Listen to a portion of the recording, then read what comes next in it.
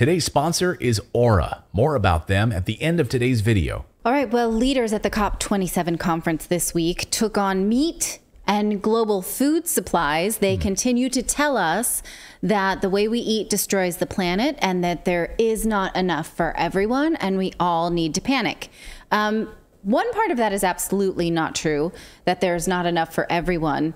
There is enough for everyone. In fact, industrial nations waste a lot of it. About 1.3 billion tons of food in developed nations is just thrown away in the trash every year, wasted in distribution, or thrown out because it's ugly or not sold by its expiration date. Oh, it's not shiny and red? So my apple doesn't look shiny and red? Yeah, I mean, there are now these companies that will sell you, like in Portugal, it's called fruta feia, which is like ugly fruit, where you can get an apple that's not like perfectly round and might be a little bit deformed and like still tastes delicious. That's just one small solution to this problem. But the waste problem is huge, but they don't frame it like that. They frame it like humans are parasites and we have to learn to eat differently. Eat different things than you may want, eat more sustainable. One way we're told to do that is to reboot food. So protesters around the COP27 conference protested and used the conference to launch this thing called Reboot Food Initiative.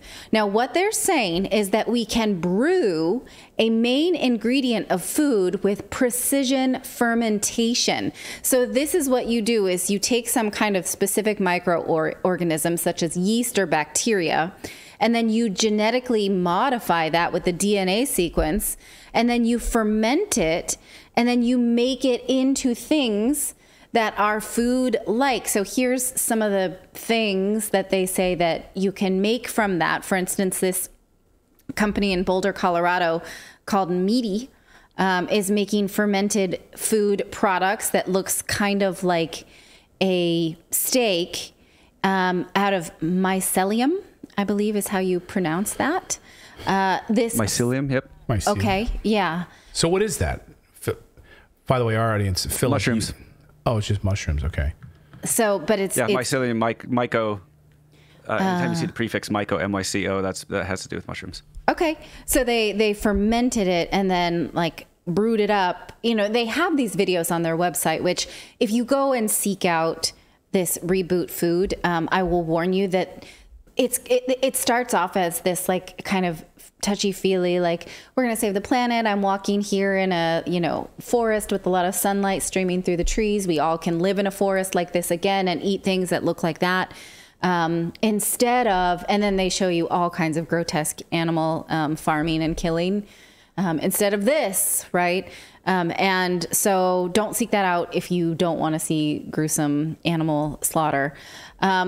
So what they're saying, though, and then you watch them brew food. And the point that he makes, this CEO, is interesting. He says, like, well, you say you don't want to eat bacterium and fermented things and yeast.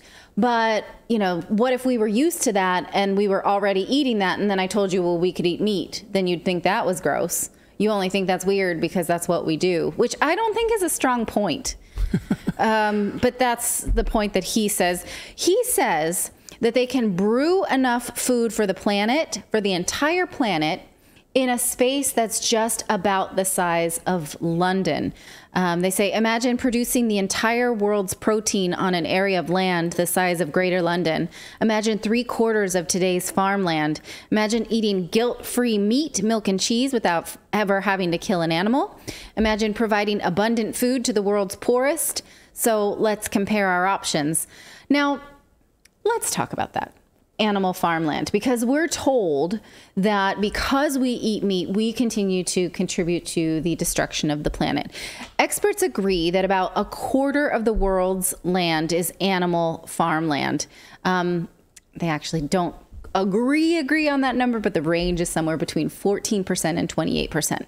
Now, we are told that this amount is going to increase and increase because we're all pigs and we eat so much meat, and that's bad news because of emissions. But according to Michael Schellenberger, I was just reading this book today and this came across. I highlighted, because I know how I just read you passages of books and that gets tedious. So I brought some highlights. Oh, good. Okay. He says that the good news is that the total amount of land humankind uses to produce meat peaked in the year 2000. Why haven't we been told that?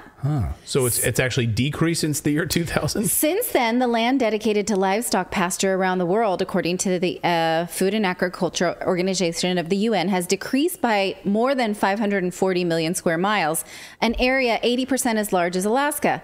All of this happened without a vegetarian revolution. So even though just 2 to 4% of Americans are vegetarian, and most people sort of quit within the first year, we are still using less, not because we're eating less meat, but because we've learned to do it better.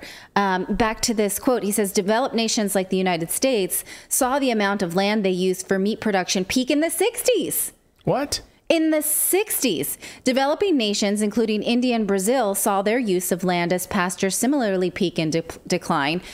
Some of this is due to moving away from beef to chicken, but most of it's due to efficiency. He says between 1925, when the United States started producing chicken indoors, and 2007, breeders cut feeding time by more than half while more than doubling the weight.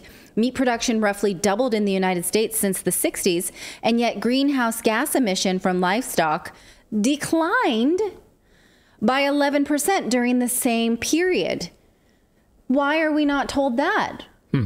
That's Convenient. Interesting, don't you think? He points out that the human body actually thrives on fats, particularly animal fats, which is my personal belief too. Not anything against vegetarianism at all, but the sort of modern vegetarian diet is so high in seed oil that in fact that is increasing habitat destruction for farmland. It's not this fermentation stuff or brewed food. It's not meat. It's actually, we've talked about this many times, how the modern vegetarian diet, how it tries to recreate meat products. Right. Highly processed. With highly processed seed oils is actually on par with the emissions for animals. Jack Prosovic, many of you know, prolific tweeter, I think at humanevents.com. He tweeted the other day, and I retweeted it. He's like, stop eating seed oils. It's killing us. Like the inflammation caused from seed oils is killing all of us. It's creating, arthritis, inflammation in the body. This person, Kay Diddley here in our chat says, do you think they just need more land? So they're coming up with ways to wipe these huge farms out. Well, that's one theory we've explored many times. Why would they be doing this? To get us to, another theory that we talk about a lot is to make it so that we can't feed ourselves, because I cannot brew my psyllium steak. I don't know how to do that. And in fact, I'm going to show you a picture of what those labs look like. Like, it's so far from natural land-based living where I can grow my own food and slaughter my own chickens and things like that. I can't do it. I would starve. It increases dependency on industrialization and government. Jerusalem, Jerwisum, I don't know if I'm saying your name right, in our chat says, I'm in the best health I have ever been. I eat only meat, eggs, and butter. I almost died being a vegan. Yikes. Okay. So not woohoo on that part, but yeah, I don't want to say anything against anyone's diet, but I do absolutely believe that seed oils are inflammatory. I think the data is in on that. But I do want to talk about lab-grown meat. Because climate author Bjorn Lundberg says that there is real potential here. It's basically stem cell reproduction from regular animals. It's meat from a real animal, but you're not eating a part of the animal that ever was alive. In fact, a company in California, they're called Just. I emphasize Just because they are all caps. Just. J-U-S-T. So it's a play on like, hey, we're a just company because... we're a woke company because we're just. I don't know. I'm not going to talk down about whether they're woke. Well, that's in their name. Just. We are just. It's like someone putting I don't know. I just feel like. Well, I don't want you to talk about how you feel about it yet until I tell you what it is. Well, I will tell you how I feel about it. You're having a judgment based on the idea of it, but you don't know. All right. Okay. Fine. Okay, play it. The California company called Just created chicken from the stem cells of just a feather. So the host chicken lived because they just plucked a feather. So how can you take issue with that? You didn't even hurt the chicken. You didn't even insert a syringe and pull blood. It was just a feather. That's so just. So this is the lab of a different company called Good Meat, where the meat is made. Now, this is where I'm going to, again, tell you, I cannot do that in my home kitchen. Philip, what does your kitchen look like? Could you do that? Could you make chicken from a feather? If I put enough money into glassware and it looks like some kind of like, I don't know, like maybe like a breaking. Not with what I currently have. This looks like a I have a Breaking water Bad bath canner. Okay. This looks like a Breaking Bad meth lab. Like, who has that in their homes to be able to do that? I have a very small version of that. It's called an Instapot. No, I don't think you can do that. Why don't you try to do that? Go out and plug a chicken feather, shove it in the Instapot, and cook it. See what happens. And see what happens. See if you come up with... That's my experiment this weekend. I find this so interesting because I am a non-drinker, and a lot of times social events have you going to places like this and you walk through labs and you nod your head about how wine goes through these vats and you're like, yes, vats and barrels. And I find that so boring. And so I was like, but I would look at these things and be like, how do you make meat out of that? Like, there's not even, people spend tons of money to walk through rooms like this if they are told there's alcohol in there. Yeah. So why wouldn't I? Yeah, sure. So come through at the very end, you'll do a meat tasting. Here's like a little piece. It's like Willy Wonka's chocolate factory. At the end, you got a guy at the end. He's got his mouth on the hose. He's like, sucking in the meat. Where's the bacon vat? Show me where the bacon vat is. And you could have like all these dipping sauces, like a chimichurri. I'm in. This I would do. Like the wine tasting, I don't ever want to look at wine barrels again. I don't care at all. But I would look at vats of like so meat now we're lab. gonna have like meat flights and stuff. Meat flights. Yeah. Okay, so they're calling this cultured meat. It's grown from cultures, and they say they can produce it with 96% less greenhouse gas emissions and water use, but it's still so expensive. A steak from an Israeli company called Aleph Farms costs $50 per slice, although with inflation, that's per kind of... slice? Yeah. Holy smokes. And the taste, well, this is what they're saying. In Israel, Aleph Farms have created the first lab-grown steak after growing cow cells for about a month. Each cut costs $50. They say the taste and flavor are 60 to 70% on the way towards our goal. I don't find that very encouraging. So I'm going to pay $50 for your slice of steak, and it's 60% of what I could get from a delicious like ribeye. Yes, but this was 3 years ago. If you saw the date stamp on that article, was in 2019. Now they're saying that they are ready to grow meat within by 2023, pending regulatory approval. Now they say they can grow meat in 3 to 4 weeks. If you compare that to what it takes to grow an animal, get it ready to slaughter and eat, that's 2 years. So I think you're falling for their trap here. I'm not falling for anything. I am presenting this because the fermentation thing gives me pause, especially when you say you're going to ferment something. It will turn into some kind of liquidy something. What I'm thinking is that they're probably going to have to put that with a lot of seed oils too, because you need some kind of filler to make mushrooms taste like meat. Right. And that's what a lot of those Beyond Meat or Impossible Burgers is a lot of seed oils. Well, maybe it's the rats and stuff that get ground up with it. Maybe. But, environmental researchers do say that there is a lot of potential in stem cell meat. Now, you think about it, they don't have to put antibiotics in the animals because they never lived. So there are peer-reviewed studies about how this is done and whether or not it's eco-friendly. There are not very many about the health benefits, so I will reserve my judgment. But people who talk about saving the planet don't ever talk about like stopping deforestation or stopping animal farming. They talk about real innovation. And I think that this is one possibility. I'm here for it. All right. I would absolutely eat it. But then again, like if you eat a bean burrito from Taco Bell, they powder the beans and then they reconstitute it with water. Like, is this any different? Okay, here's my take on it. You want to hear my take on it? Am I allowed to have an emotion about it now? Okay.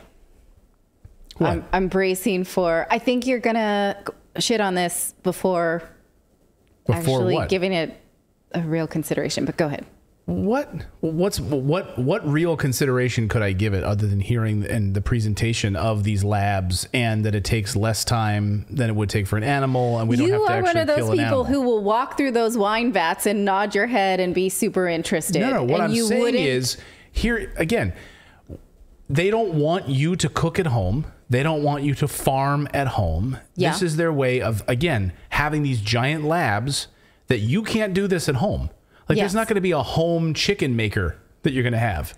You don't know. Oh. Did you see Back to the Future Part 3 or whatever, 2? Star Trek. So maybe, right, a replicator. So maybe 100 years from now, I can go to my replicator and I can order an Earl Grey tea hot and it'll appear there. Or I can just order a chicken and it'll just come out of the thin air. Like Patrick, like Jean-Luc Picard can go out. Right now, no one's going to be able to replicate this at home. So they want to take away your farms. They want to consolidate power within a few corporations. Okay. Billionaire. So Bill Gates gets to be one of these billionaires that backs these corporations, the Beyond Meats, the few companies that produce this crap. Mm-hmm. Right. There's no farming anymore. There's no livestock. There's no actual meat. And they just want to treat you like this. And this is what they want to do. So I'm not falling for this. Okay. It is very far from natural living. It is very far from like you can support yourself. Yes. It does make you more dependent on industry. I'm with you on that. And government. If you take away their food, you are totally compliant.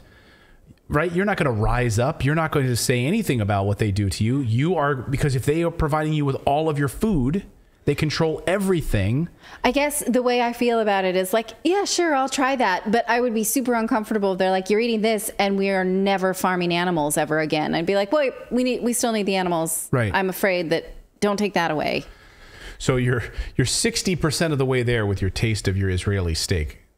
Okay, for $50. So a viewer sent this to me the other day. Chrissy sent this to me. She said she was in Las Vegas at a gas station, and she saw this these crickets for sale that you could buy at the gas station.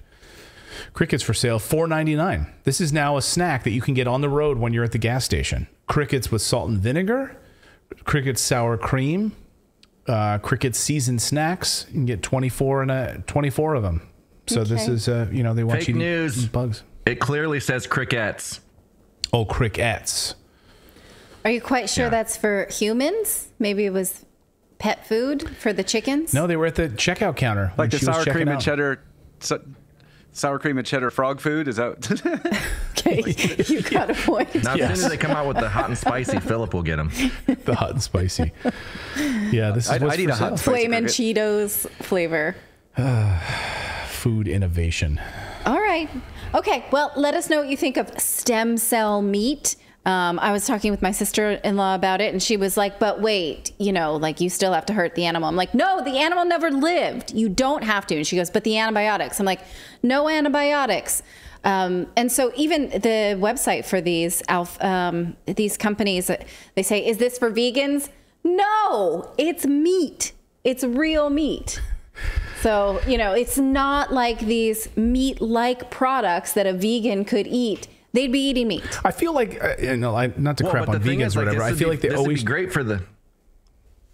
Great for the what? Sorry, I was gonna say this would be great for the vegans that are not militant about animals. Like they love meat, Yeah. but they love animals, so they choose to be vegans. This would be fine for them. For It's just ethical not for the people who don't vegans. actually like the taste of meat. Yes. Yeah. I mean, there are people who believe that eating meat is bad for your biology. That's not going to change. These are people who are ethical vegans. Like I have a friend who's like, oh, but I eat birds because I don't like birds. So she's chicken. Like that kind of thing where she wouldn't have to. I know it's so nonsensical. Well, I literally have a friend that's the same way. She'll eat chicken because it doesn't have a face. Like she won't eat things that have like a recognizable face. Apparently chickens just don't have enough of a face, so she'll eat them, but nothing else. Our chickens are really going to take that. A lot of people in our chat saying it's not meat.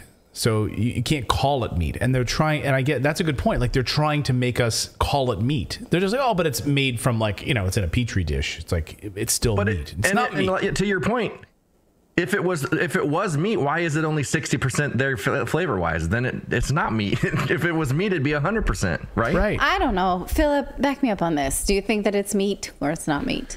Don't ask him to back, you don't have to back me up. Don't ask him Just to back you tell up. me what you think. Right.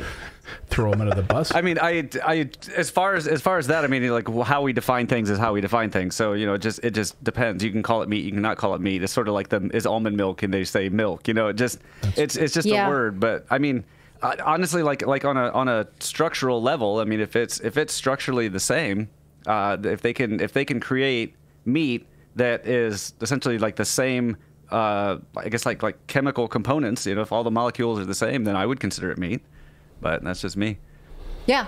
I wonder if it's because like it's the difference between like farm raised fish and wild caught fish, because if it's wild, it gets muscle activity, so their muscles are more built and stuff, where you just be getting this spongy, no size, no muscle meat or something, like, cause it still baffles me, like, why is it only 60% the same if it's actually meat?